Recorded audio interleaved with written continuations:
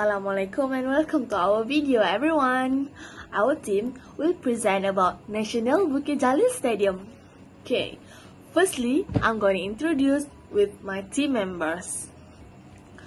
My name is MARIAH ADILAH binti Muhammad Azwan, and next, Haris RAFIUDDIN bin Abu Kaha, Cik Ami AQEEL, Dia HASIF bin Azmi, and IZZATI NADHIRAH binti Shah Nizam. We everyone from SR 1131B. The development of stadium. Firstly, the color of the audience seat has been replaced with other colors to be more attractive, from red, blue, yellow to yellow, white and grey. National Bukit Jalil Stadium has been closed since June 2015 for some renovation, which cost almost 1 billion. The seating is provided as much as 87,000. The yellow color theme of Harimau Malaya, so it will make Malaysians proud of them. Assalamualaikum and good morning.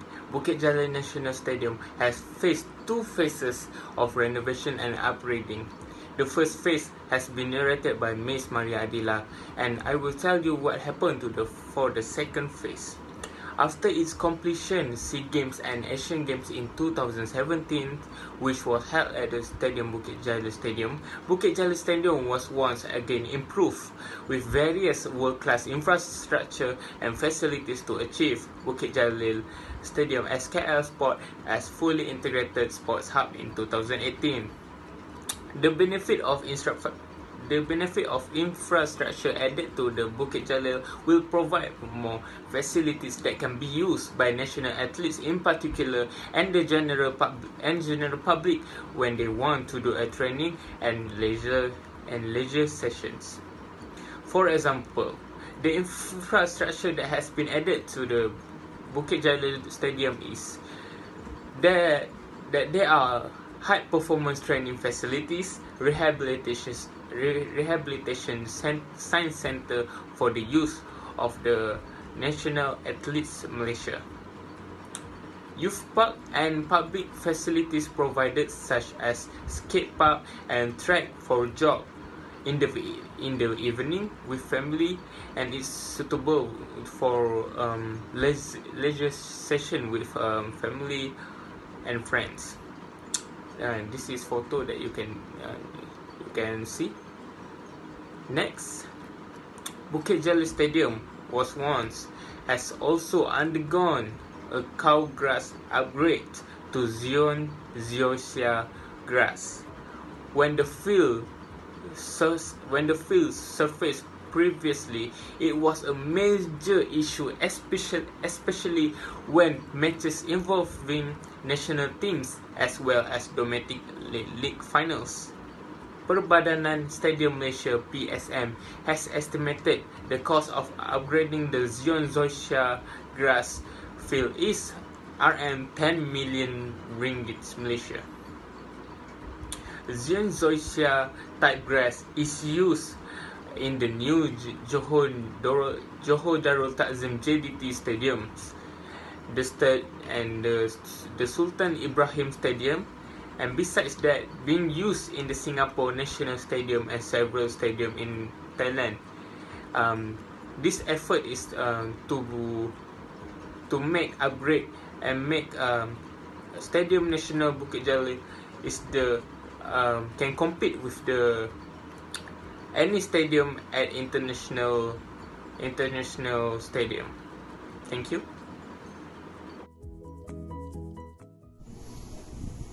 Assalamualaikum.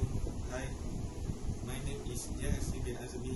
My metric number is 20204777724. Alongside with my group member IZZATI NADHIRAH, Haris RAFIUDDIN, MARIAH ADILAH, and Cik Ami AQEEL. So I will talk about the big game that has been played in the stadium Bukit Jalil, in the Bukit Jalil Stadium. Sorry.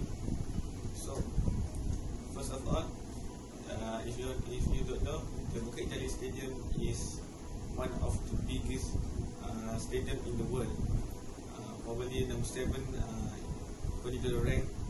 So, but it's remain the biggest stadium in this country, Malaysia. So, past a few years, there has been played some of the big games at there. One of the big games is of course the Commonwealth Game. Everyone remember on the year 1998, Commonwealth Game 1998, Malaysia host the game, and is one of the greatest achievement that this country has ever did, and probably in the Southeast Asian region. Because because everyone know the Commonwealth Game is one of the biggest game after Olympic Games. So other than that, Malaysia also hosts SEA Games, and the recent one is SEA Games 2017, which this country Malaysia has been the champion overall. Other than that, the Bukit Jalil Stadium also hosted football tournament, such as the final of the AFF Suzuri Cup 2010, which we all know Malaysia beat Indonesia 3-0, and that is one of the greatest memory at that. Other than that, also hosted various of football tournament, like I said, AFF Suzuri Cup, which take place at the final, and semi-final on 2014 and final 2018. Other than that, there are a lot of great club. I didn't say big club, I said great club, like such as Liverpool, Manchester United, Chelsea, Arsenal. They came to Malaysia to play at the Bukit Jalil Stadium. For example, I can say when Manchester United came to Malaysia 2009, they have a Manchester United tour for the pre-season game, and they play against our country for a friendly game. But unfortunately, we lost at 3-2.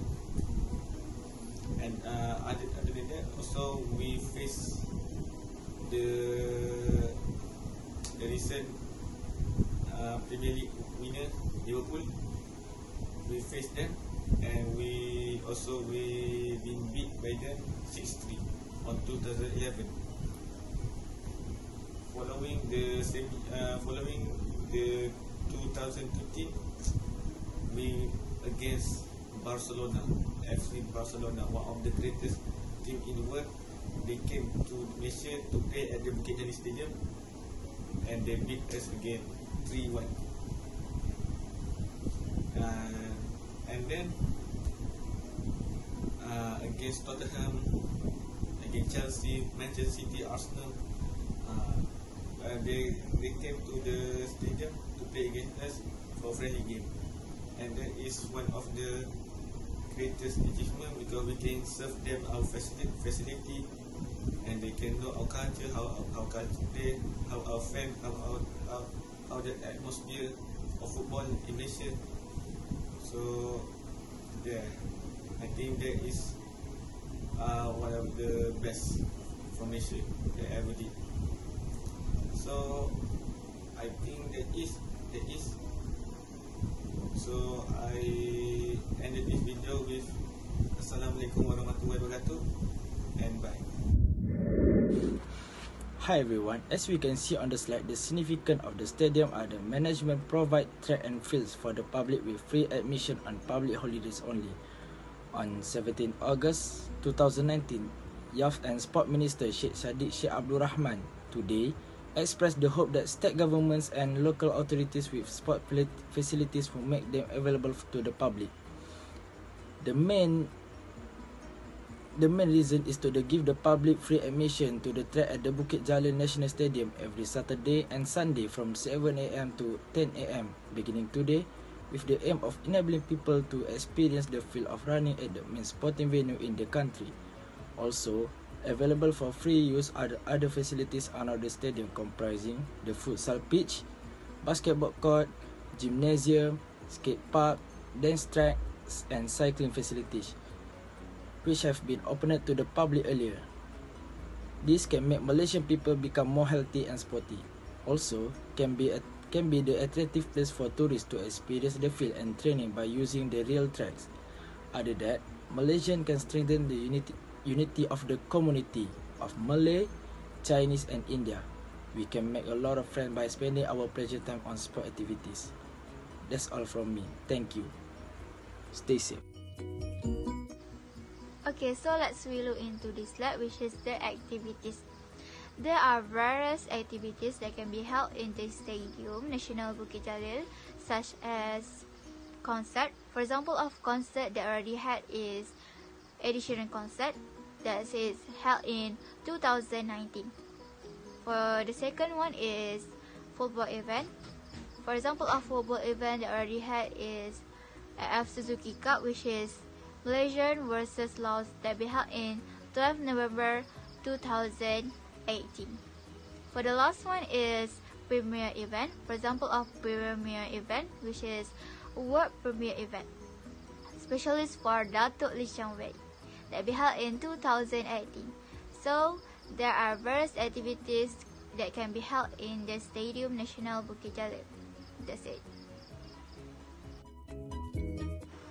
Okay, now we are reached the last slide, which is the summary. It is very late with why we are choosing the Stadium Nasional Bukit Jalil as a research for our presentation. Let me show you the point. Firstly, the Stadium Nasional Bukit Jalil is bigger than other stadium. It is very unique with the structure and also the development. Plus, it is very special than other stadium. For example, the stadium is the 9th largest football stadium in this world. It was built by the United Engineer Malaysia PhD. It is designed by the architect FAA. For the second point is, there are various countries are involved in the match that make the stadium as a host and also a place to compete. For example, of the big club that have been involved is Arsenal, Chelsea, Liverpool FC and also the Manchester United. For the big club that have been organized in the stadium are 2017 Southeast Asian Game and also the 2009 Asian Para Games. For the last point is, there are various activities that can be held in the Stadium Bukit Jalil. For example, is concert, football event, and also the premier event. So this is all point that I can conclude from the presentation. That's it. I hope you will enjoy with our presentation, and thank you for lending your ear, and thank you so much. That's it. Assalamualaikum.